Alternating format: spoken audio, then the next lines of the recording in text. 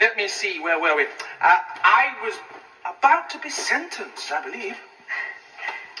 All charges against you are dismissed, Doctor.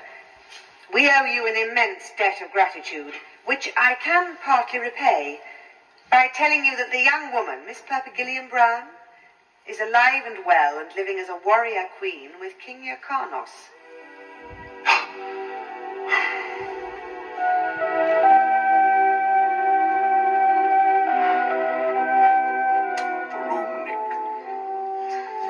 Once law and order have been restored, a new High Council will need to be elected. Can I persuade you to stand for Lord President again? I have a better idea. He's going to suggest you stand. Indeed I am. And were there such a thing as an intergalactic postal vote, you'd have mine. I shouldn't broadcast that if I were you. Oh, you could do me one small favour if you would. Simply name it. When the Matrix is restored, you can do what you like with the Master, but exercise leniency with Sabalom Glitz. He's not beyond redemption. Just don't let him anywhere near the crown jewels.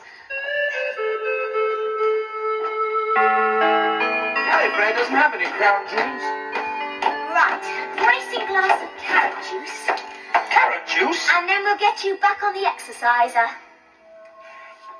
You know, I think I was rash in turning down that offer of the presidency.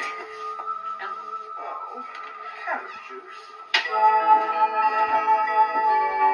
Carrot juice, carrot juice, carrot juice. Well, I've enjoyed sharing a few moments from my all-too-brief tenure as the Doctor with you.